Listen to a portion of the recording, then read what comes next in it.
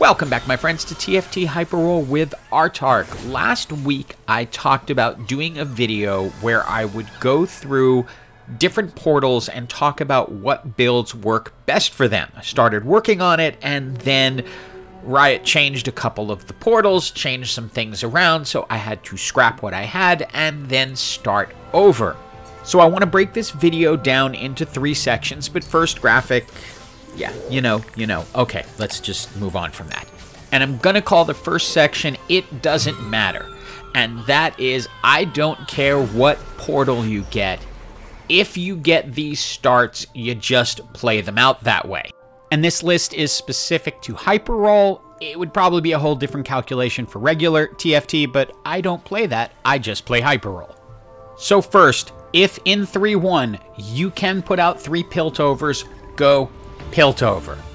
We know how to do this by now. You just lose up until about stage 6. In stage 6, start assembling your team. Hopefully you win by 7-2, because if not, you're out. But if you do, you're going to have a giant T-Hex that's going to take over the universe. This is also only for your first set of augments. If in your first set of augments you get unstable Yordle delivery, stop everything, take it. You're going Yordles. Just do it. Decide what Yordle build you want to go. After you've started assembling all your Yordles, you probably can just dump everything until then.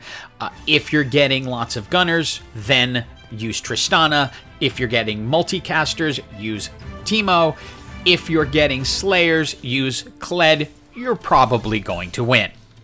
Finally, if you are not in Yummi's Zoom Zone, and in your first set of augments, you see Shurima's Legacy, go ahead and take it.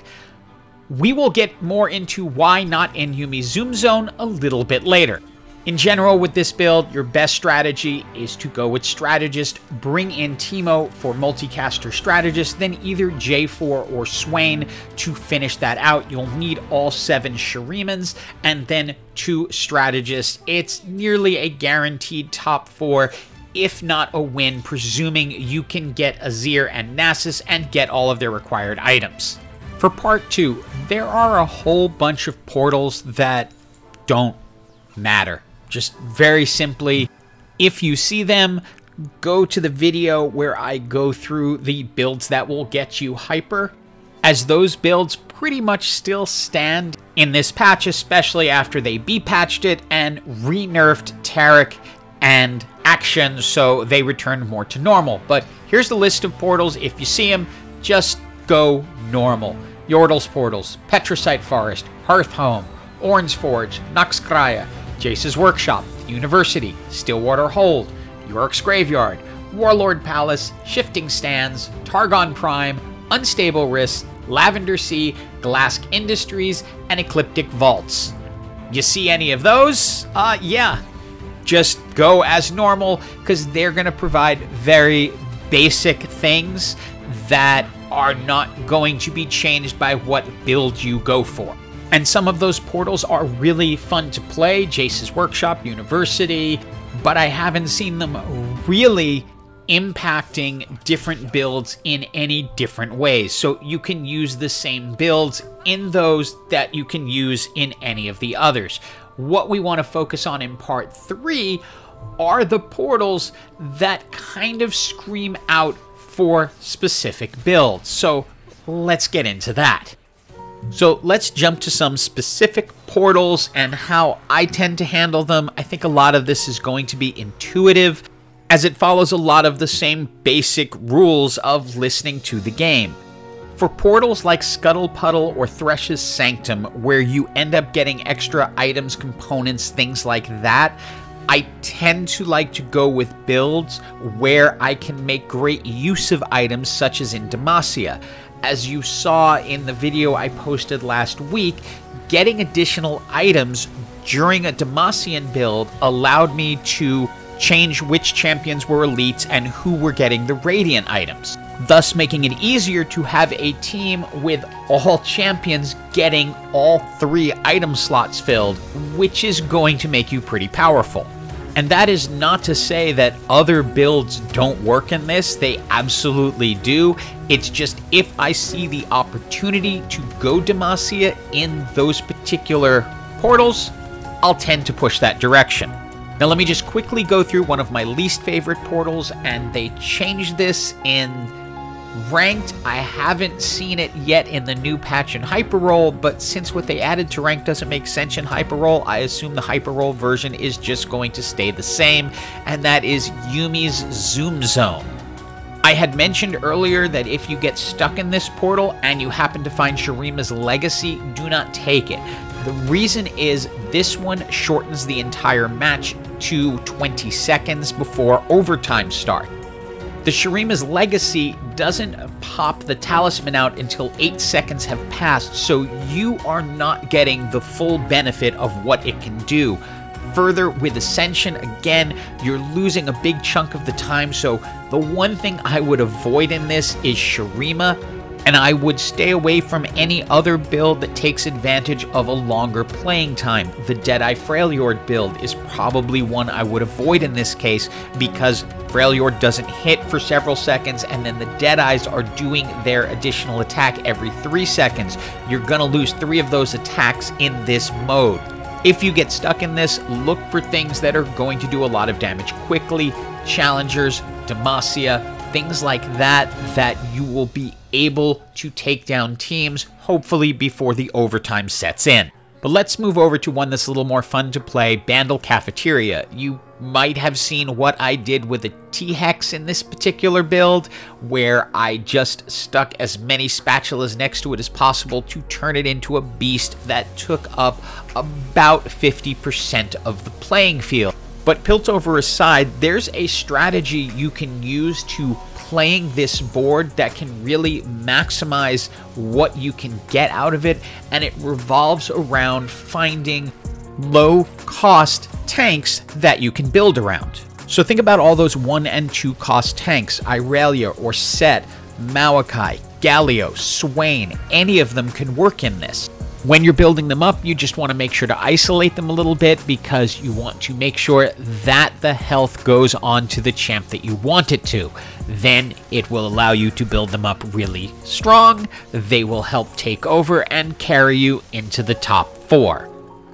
And remember, all spatula-based items count, so emblems, put them next to whoever you want to make huge. For House Lightshield, I found a couple of different builds that seem to work really well. Sorcerer Strategist was a weird one that had some surprising results, because you could put the crown on Swain and he would just stand in that front line for a long time. The other one was Shadow Isles getting the crown onto Callista, because she tends to stay out of trouble. You could also go with Challenger and then put it on Kaisa, as she will tend to be the last one standing. My only issue with that is that Kaisa is so strong when you get 3 really good items on her that you're probably better off going with other items and putting it on Callista.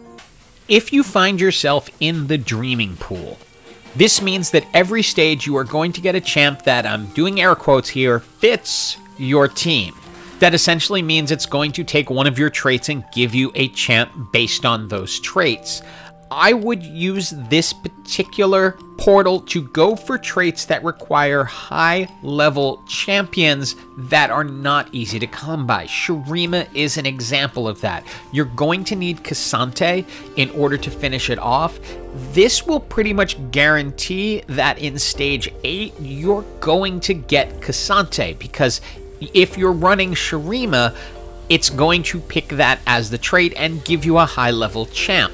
Now, that does not mean go blindly into Shurima. You're obviously going to want to pay attention to the augments, the items, etc. But, for example, in this case, I'm running Sorcerer, and it gives me the Ari as I get into 8. So I'm then able to take this up to the 8 sorcerers. So when you get into this, start thinking about builds where you're likely going to need a 4 or 5 cost at the right time, and the Dreaming Pool will supply it.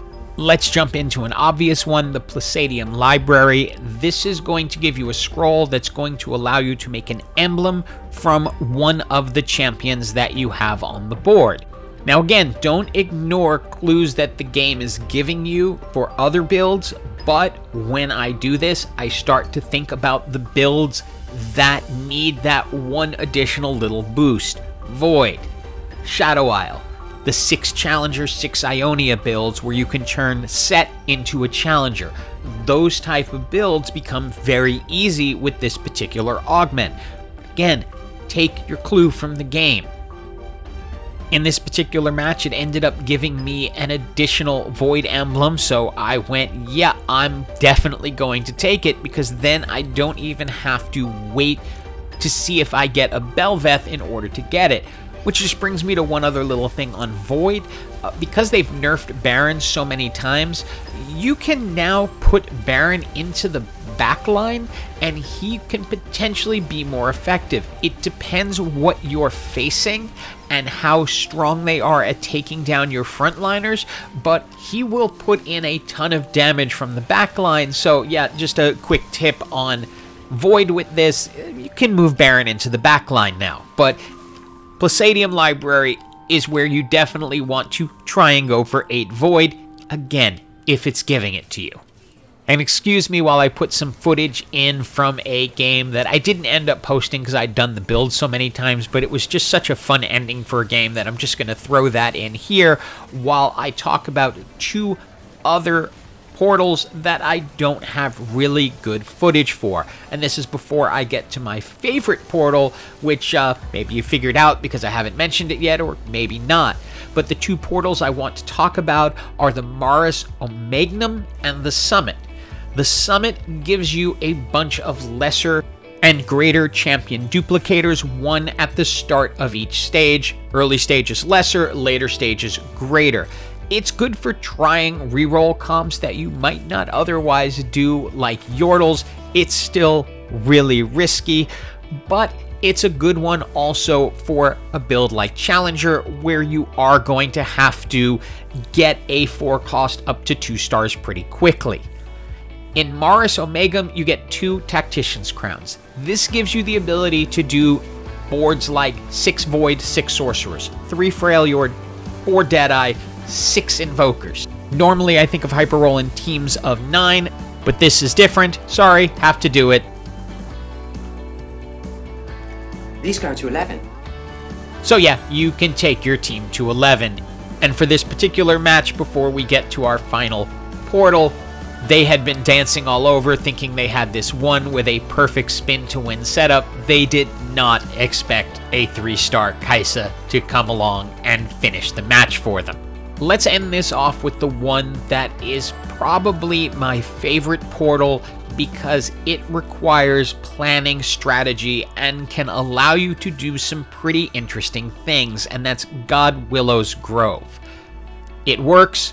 There's a little spot in the lower right hand corner where you can put a champ who is going to add to your overall board.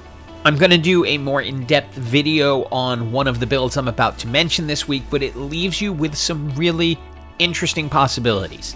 It's very easy to get to 6 Challengers, 6 Ionias. You just leave Samira in the Grove and she will add to your 6th Challenger. The one I'm going to do later this week involves Rogue, Shadow Isle, and Slayer, where you can put your additional Slayer in the Grove. You can also do Strategist Shurima, where you get to the full Strategist because you can allow your last Strategist to stay in the Grove. Finally, there's Freljord Deadeye Invoker, where you'll be able to get to 3 Freljord, 4 Deadeye, and 4 Invoker for pretty much maximum power. In this particular match, which is already uploaded under the title The Great Snipper, we used the Grove to add in Rogue and Slayer, which helped take our Gwen to the next level. Of course, having her at 3 stars wasn't bad either, but this was before the buffs, so she's even stronger now than she was then. Overall, use the portals as a guide point as much as you can where you see something obvious, but don't ignore signs from the game that are champs, items, augments that are pushing you in a direction. Hope you enjoyed this overview, and as always, have an absolutely, absolutely awesome day.